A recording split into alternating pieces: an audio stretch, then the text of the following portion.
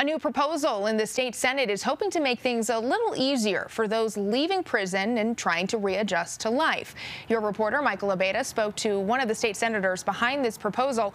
And Michael, this aims to prevent people from reoffending and then ending up back behind bars.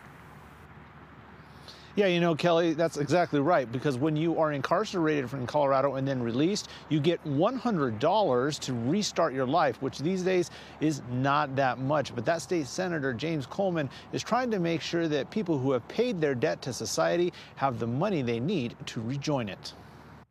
Colorado is about redemption. State Senator James Coleman knows times are tough for a lot of Coloradans, especially if they've been convicted of a crime and served their sentence. There's a real high possibility of them being able to go back on the streets and come right back into the prison because they don't have the resources they need. That's why he, along with Senator Julie Gonzalez and Representatives Mary Young and Javier Maybury, have introduced State Bill 2412, which would create a prison reintegration pilot program that would give certain people leaving incarceration up to $3,000 for basic life expenses. So we want to make sure that we're a state that supports individuals getting back on their feet once they come out of prison. He says it's also an opportunity to save the state money. It costs us about $50,000 a year to incarcerate one individual in the prison behind me.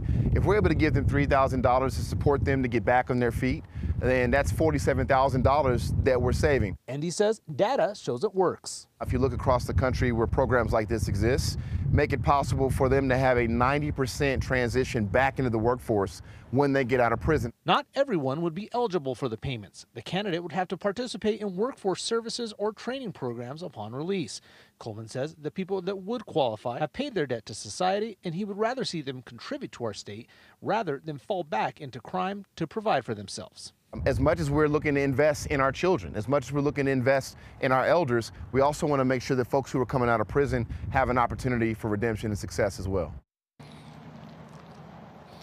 Now, Coleman says right now in Colorado, the recidivism rate is about 50%. He thinks $3,000 for basic life necessities will cut into that significantly.